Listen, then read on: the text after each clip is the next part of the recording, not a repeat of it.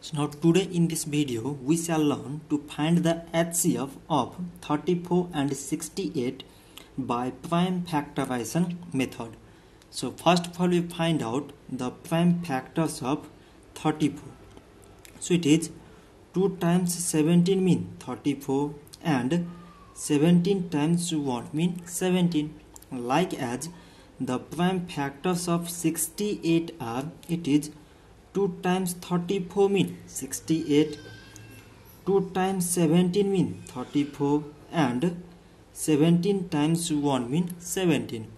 So now from these prime factors, so we can write 34 is equal to, from here it is 2 times 17 and 68 is equal to, from here it is 2 times 17.